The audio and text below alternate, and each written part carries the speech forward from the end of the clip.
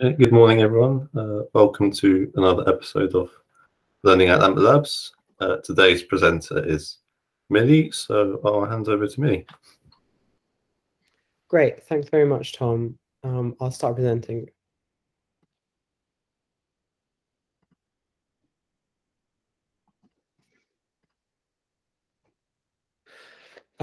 So my name is Millie Crowler, and today I'm going to be presenting on introspection and control flow in Python. So introspection in general is to turn your thoughts inward, to examine your own thoughts. But in computing, it has a more specific meaning, which is the ability to examine the type of an object at runtime. So this isn't possible in, say, older languages such as C, and particularly compiled languages, because they usually discard type information at runtime. Python, however, is a dynamic language which retains a lot of typing information through to runtime, which can be easily accessed if you want to know more about the type of an object. A related concept to this is reflection. So this is the ability of a program to inspect or modify its own structure or behavior at runtime. And if you've used the get attribute function in Python, you've probably done reflection. You may not have thought of it that way. But for example, the get attribute function is not at all possible in a language like C.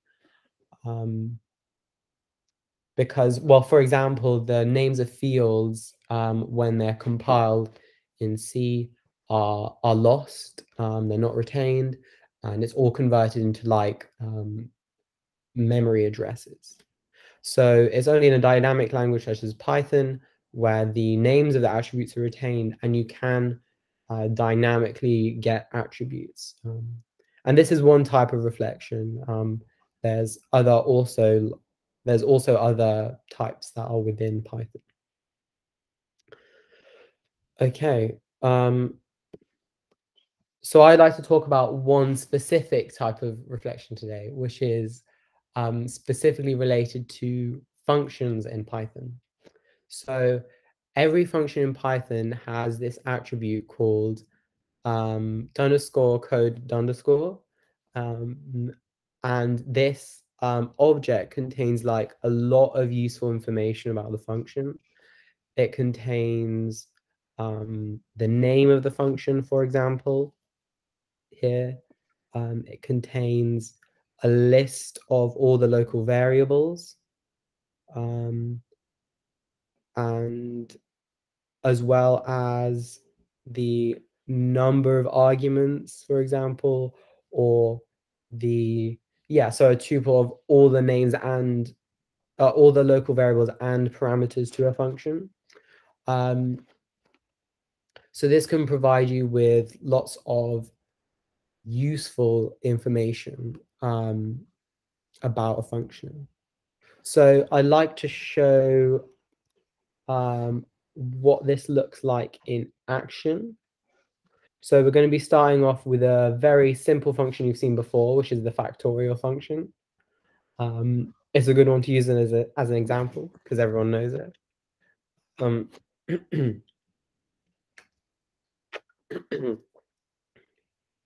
Yeah, so the first thing we're going to do,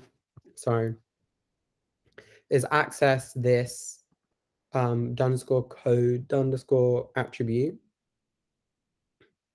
And the function is being declared at the top of the file here. So we can just call factorial.code. And then we can immediately access the name, the constants, the variable names, and also the bytecode, which is a little hint at what's coming up. So if I run the first part of this script, you can see the name of the function is factorial, coming from here. The function constants are 1, 2, and none. So the constant 1 is actually used 3 times in this function, and the constant 2 is used twice. None isn't used at all, but as far as I can tell, it's just in the constant list for every function. So I think that's just an extra element of the tuple for that field. Then we have a list of all the local variables and parameters in this function. And for this one, it's just n, which is the only parameter. If there were more local variables, they'd also show up here. And then we have the bytecode for the function. So this is the actual, well, this is a binary encoded string, which contains the actual bytecode that represents this factorial function in Python. And so then the next part of this presentation is to ask what we can do with this bytecode. And what we can do using another built-in feature of Python is to disassemble this bytecode and take a look at what's happening. So it's very simple. We use the same code object here, and we just use the dis module, which is built into Python, and we just call dis.disassemble on the code. And that looks like this.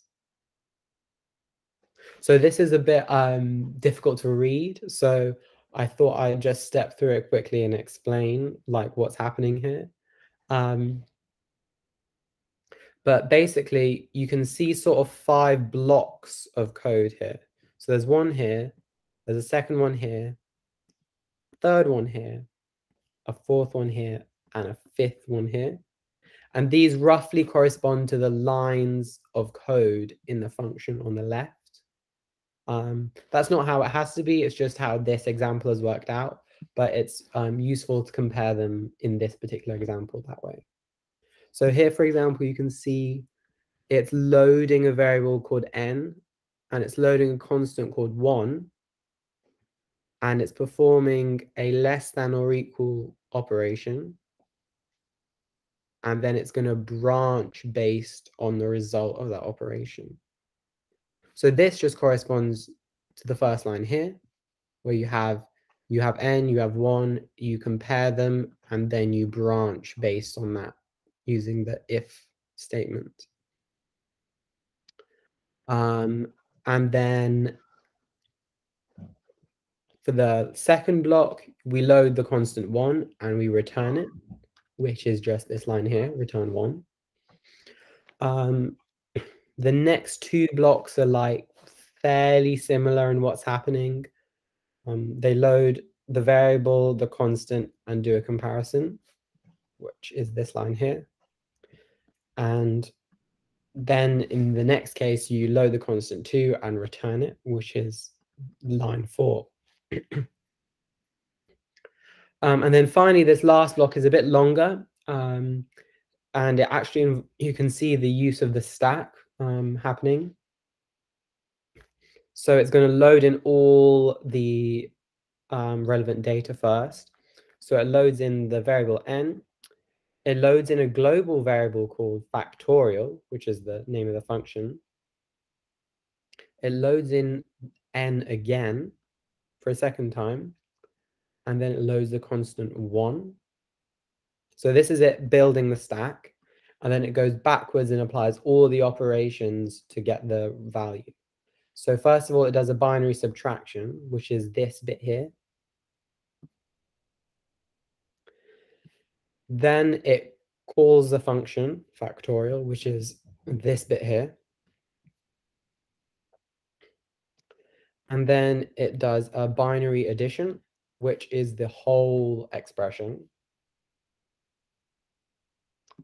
And then it returns that value, which is the full statement here, return n plus factorial of n minus 1.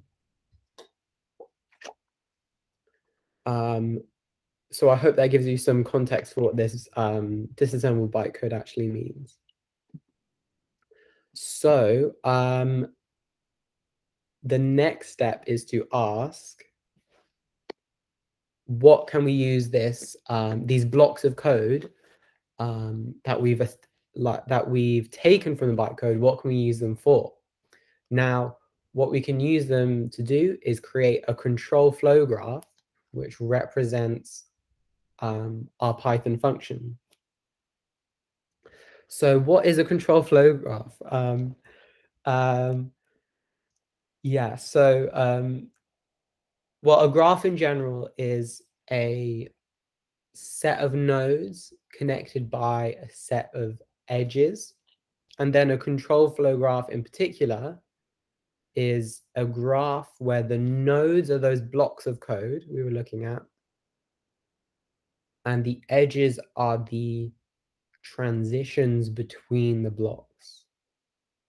So when you put it together, it forms this high-level representation of your program and the different paths of execution that your program can take.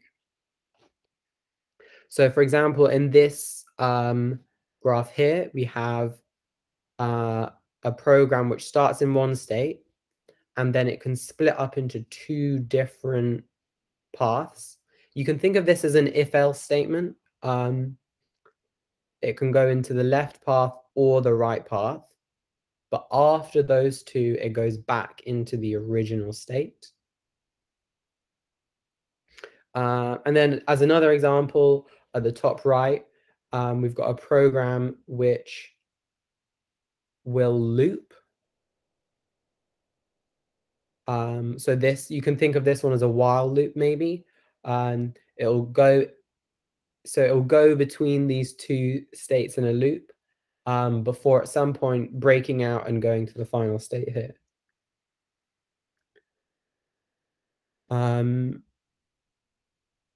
So yeah, you can think of all these different transitions between nodes as different types of control flow. So the most obvious one is a go-to statement, but there's also like if-else statements and while statements or return statements are all things which can affect the control flow of a program. Okay, so if we have this bytecode, this disassembled bytecode here, how can we construct a control flow graph for our function? So in reality, it's fairly simple. We've got the same function code object from earlier. We take the code field, which is just a byte string. And then quite simply, we just iterate through the whole string using a while loop and examine each byte in turn. So I'll go into this a bit, not into too much detail, but just to explain what's happening. So you iterate through each byte in the byte string. If you encounter a return statement, so if the operation is a return statement, then we create quite a simple block. And this block just has the length that it takes up, and this extra field called exit, which just marks as a return statement. It says this is a block which exits from the function, basically. And then we're only going to check one other case, which is the an if-else statement. So that's this comparison here. There is also another consideration we have to take into account here, which is if the operation has an argument. So in Python bytecode, if an operation doesn't have an argument, then it's just 1 byte. But if it does have an argument, it's 2 bytes. And of course, a branch statement has an argument because it needs to know where to branch to. So to check for branch statements, we need to check for like any operation with arguments. And that's to make sure they're properly aligned, because they'll be coming in pairs of operations and arguments side by side. So basically, if we know that this operation has an argument, we inspect that as well. We take its value and we just increment our counter by 1 to skip over to the next operation. And if we do encounter this branch statement, we're going to create another block, but slightly more complex this time. It still has the length like the return statement block, but it's also got 2 paths that the execution can take. It can take the path along where the condition is evaluated as true, which is a jump to 1 point in the program, and it can take the path where the condition is evaluated as false, and that's a branch to a different point of the program.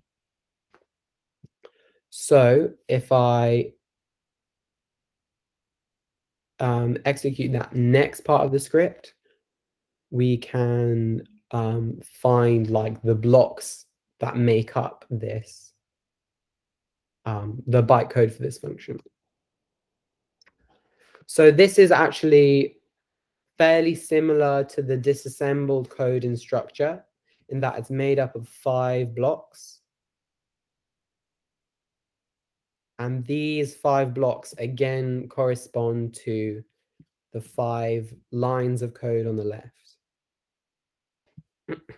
So the first block is a it's a branch. So you are depending on the value of this condition, which is n is less than or equal to 1, you can branch to different points in the program. So if it's true, you go to 8, which is this return 1 statement here.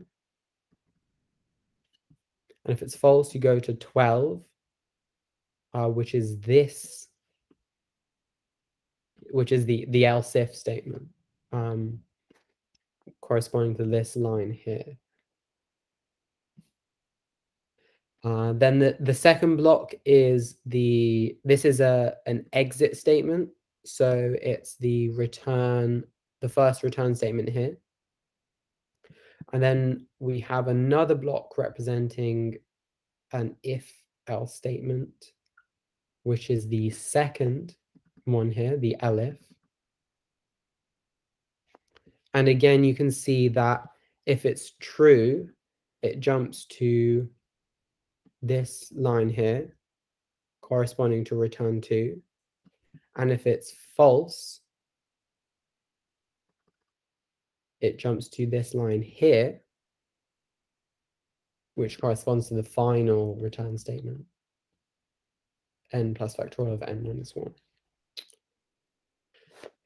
And then our final block is the longest. It's just it's the recursive case, but it's the final return statement, corresponding to this return n plus factorial of n minus 1 here. And you can see that it's at 0.24 in the program. So this is a JSON formatted version of the control flow graph, but we might want to be able to examine this and inspect it in a bit more of a user-friendly format, because this is a bit difficult to read at the moment. So what I'm going to do is convert this into a dot file format, which can be used to like generate a visual graph. And I mean, this is the code for it here. It's not as interesting, so I won't go into it in detail. But yeah, I'll just generate it now and show you what it looks like. So this is just a dot file representing the actual control flow graph. And if I take that and generate a graph with it, we can see that this is the control flow graph of the factorial program. So yeah, let me download.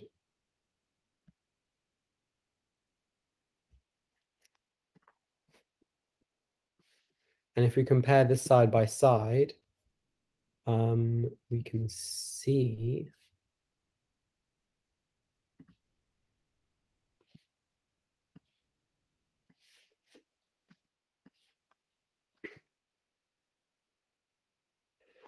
yeah, okay, so we enter the function at the top here. We then the first thing we do is perform this branch, and it can be either true or false. If it's true, it goes to the first return statement, and if it's false, it goes through to another if-else statement. If that if-else statement is true, it goes through to this return to here. And if it's false, it goes through to this return statement here, which corresponds to the final return statement. But in all cases, it comes through to this final return function. So this sort of like visualizes all paths of execution through the factorial program, which I hope is like illustrative of like the quite powerful methods that Python gives you to examine the functions you have even at runtime. Because this is like quite high level information to have on a function, like retained until runtime. And it has some like, there's some quite useful things you can do with it. So let's talk a bit more about that. So now that we've generated this control flow graph for a function we've written in Python, what can it be used for? Well, when speaking about control flow graphs in general, they're very useful in compiler design. So to be clear, this isn't something that we'd use this particular like control flow graph for, because, well, I mean, this Python code is already compiled, right? So we don't really need to talk about compiler design here. But for control flow graphs in general, they're very useful for like data flow optimizations for compilers. So as a couple of examples, let's say you've got a repeated expression in your program, just called a plus b. You can inspect the control flow graph, and you can say that through all possible paths of execution, the value of this expression, or the value of the variable a and the value of the variable b, will not be altered. So you can say that the value of the expression will also not be altered. And then using that information, you can apply an optimization, which is you can say that you're only going to calculate the expression once. So you do the addition a plus b once at the beginning, and then you just reuse that pre-calculated value. Similar to this is the idea of constant propagation. So let's say you have the expression 3 plus 5 in your program. This is a constant expression. So rather than executing 3 plus 5 at runtime, you can just inspect that and replace it with 8 at compile time, and save yourself a couple of operations. But also, and the idea of propagation comes in here, because that value itself, 3 plus 5, could form a part of another constant expression. and these like constant values can propagate throughout your program.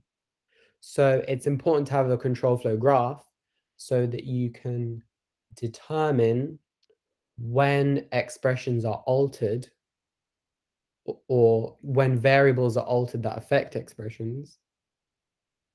So you can determine for what period they are constant for, and therefore like for what period in the program, for which blocks of execution in the program, you can apply optimizations for constant values. And then a third type of optimization is dead store elimination. So what you can do is you can find the assignment to a variable, and then you can consult your control flow graph, and you can see if on any of the different paths of execution after that assignment, is this variable, is it actually ever read from? And if the answer is no, then you can just remove that assignment, because it's not necessary to assign to a variable that's never going to be read. So you can just optimize it away and delete the operation. So that's about compiler design. We might want to talk about something a bit more relevant to Python. So a control flow graph would be useful for a static analysis tool, such as the MyPy type checker. In particular, it's useful for something called static single assignment form. Now, static single assignment form is the requirement that each variable is declared at most once. So you can't declare the same variable twice. Also with the requirement that you only ever read from the variable after it's been assigned to. So you can't ever read from a variable before it's been assigned to. And this is where the control flow graph comes in useful, because you can look at all the different paths of execution that happen, and you can see if it's possible in one of those paths that you're reading from this variable before you've ever assigned to it.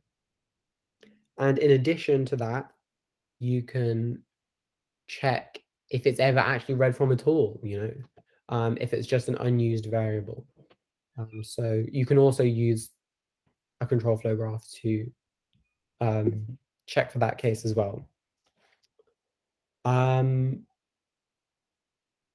But yeah, that was quite a quick run through of introspection and control flow graphs. But I think it's very interesting how powerful the tools are that Python gives you to examine your functions even after the program has started running. But that's the end of the talk. So are there any questions? Billy, thank you very much for the talk. I'm actually just going to jump in and say that various people on the call do have to jump off at this stage. So what I suggest we do is we close the talk for now, and we perhaps go offline with some questions later. Okay, but thank you very much for the talk. Yeah, fantastic. Thanks very much, everyone. Thanks, Millie. Cheers, Millie. Thank you, Millie. Thanks.